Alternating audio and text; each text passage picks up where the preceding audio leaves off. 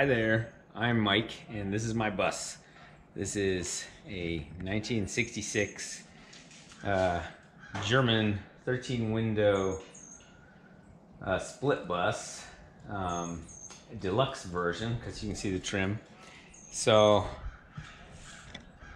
I thought that I would start putting some of these online, just to, I've had this bus for about 2 years, and I've done I've done a kind of an amateur job on a lot of different things, but I thought I would kind of make some videos of what I've done so far, but then as I do projects also, I figure I can learn from some of you guys out there, or maybe some people can learn from the mistakes that I've made.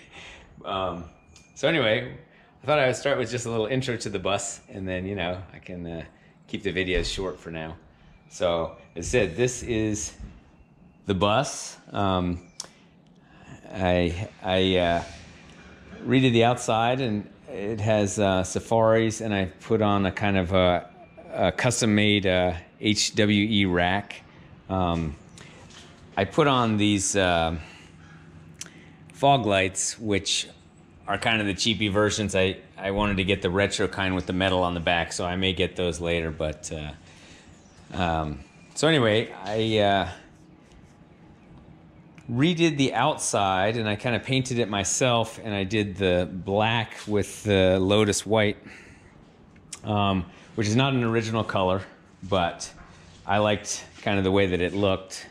I redid the bumpers in the silver white, and I did the wheels in the silver white, and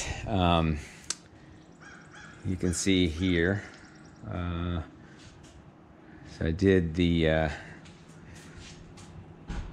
black on all of these exterior windows, and then I figured you got to have a ladder, so I put the ladder, and I got these traction kind of military truck tires or whatever to give it that look, and then the 66 didn't have reverse lights. So, but I had the transmission rebuilt, and then I put on reverse lights because I got the sensor for it. And as I said, I redid a lot of the interior, but we can talk about that on a different video. I redid a lot of things with the gas tank. Upgraded to 15 gallons. I built a new motor for it that's a 1904. We can talk about that one. I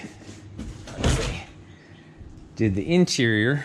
You can see the seats, and I replaced all the panels with wood. I got a fire extinguisher, of course, and kept the original ashtrays.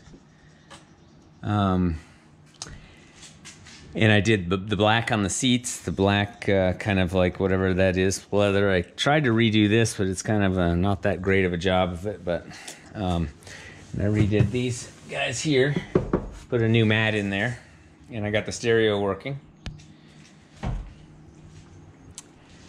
And if you just look at the dash here, I